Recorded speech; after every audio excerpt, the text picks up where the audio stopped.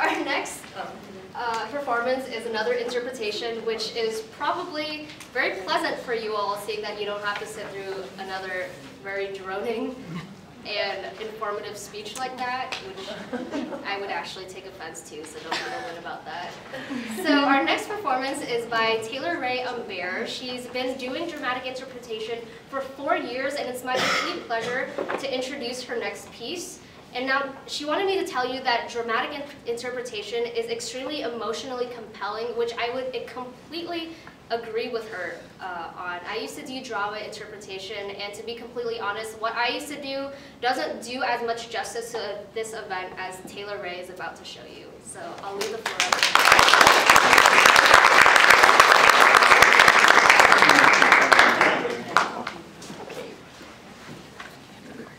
you.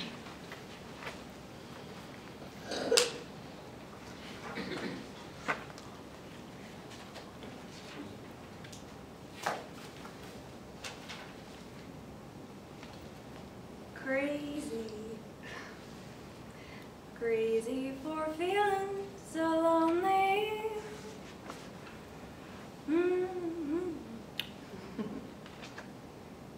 Well now, the first time I ever heard Patsy Cline sing, well, it wasn't in no Grand Ole Opry.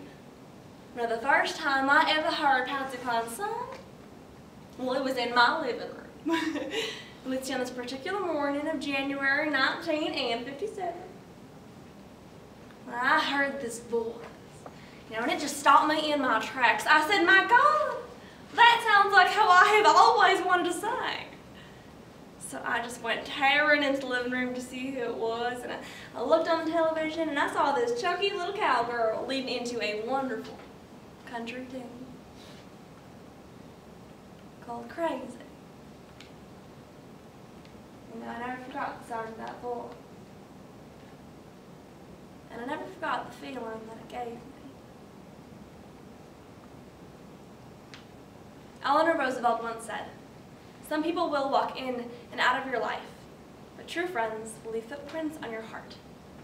Patsy Cline is one of the most influential and talented artists of the 20th century, who died far too soon in her life and her career.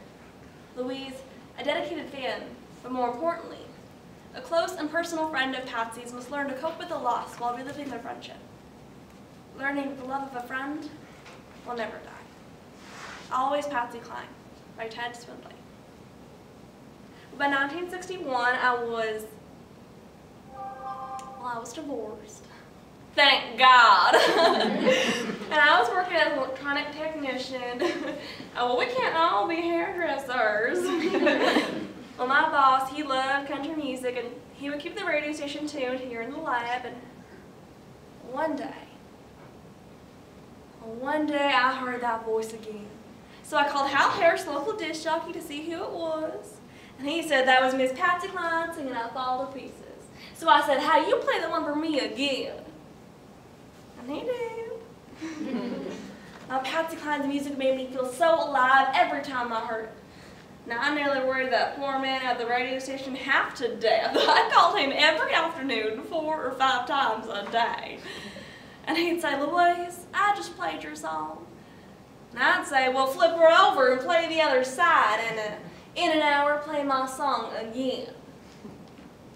And he did!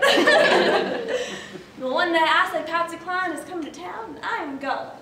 I'm going to get all dressed up in my Western clothes, and I'm going to get there at 6:30.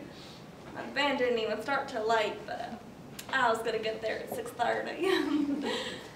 Now that night, I picked a table right there in front of the bandstand. We'd been sitting there about 15 minutes, all engrossed in beer talk, and I saw this girl coming across the way. And something in my mind went, dang, dang, dang, that is Miss Patsy Cline. Oh, she had on this pale pink cotton two-piece suit and white high heel pumps.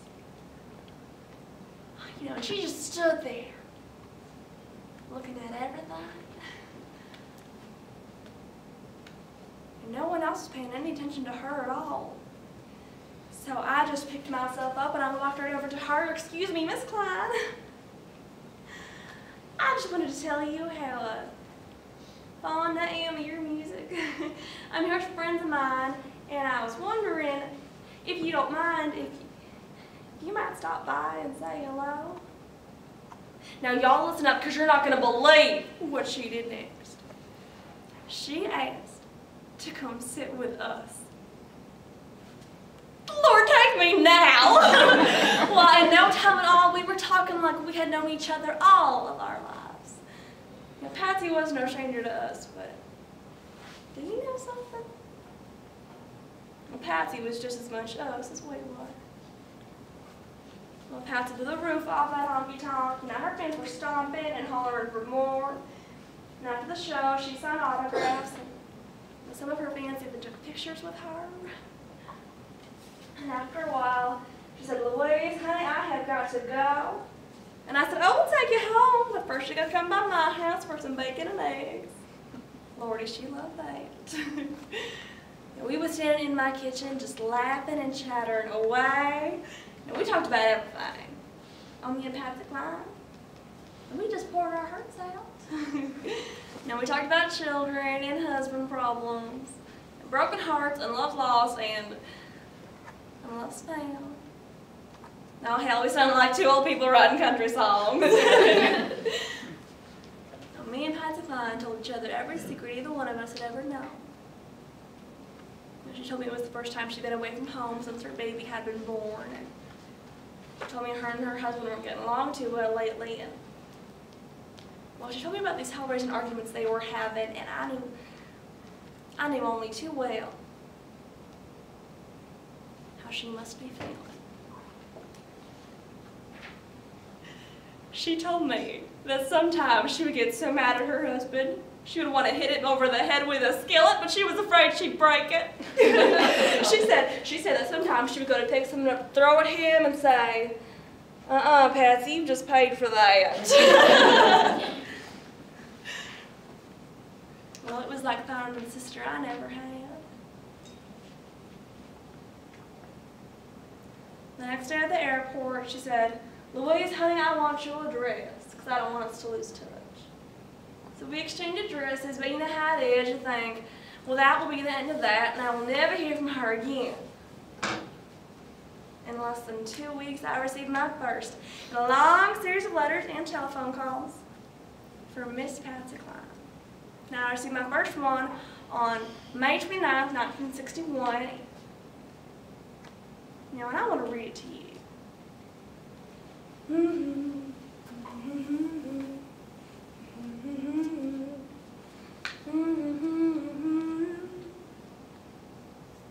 Dear Louise, I wanted to take the time to write a line or two to thank you folks for the nice way you treated me while I was there. I sure do appreciate all you've done. My sincere thanks, and I sure hope I can be as nice to you all sometime. As for me, the kids and I are doing well. Hale is still popping, of course. And I don't know how much longer I can stand this way of living. But the little ones are what comes first with me, so until then, I will just grin and bear it. Love always. Patsy Cline.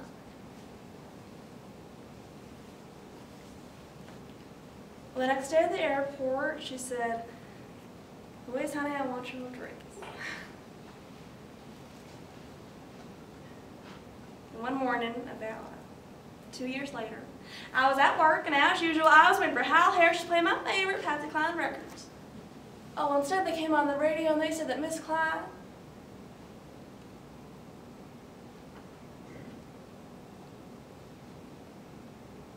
Patsy had been killed in an airplane crash on her way back from Nashville.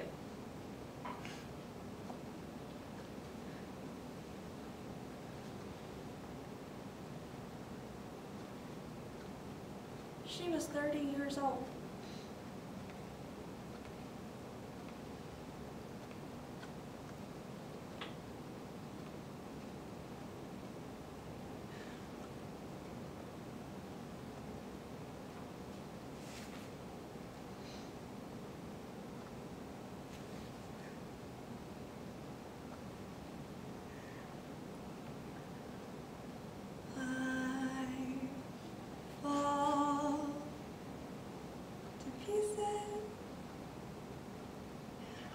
each time someone speaks your name.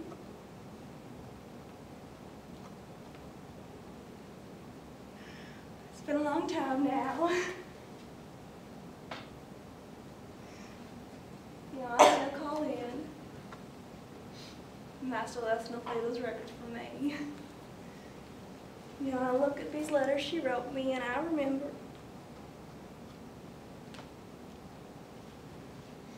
And when I know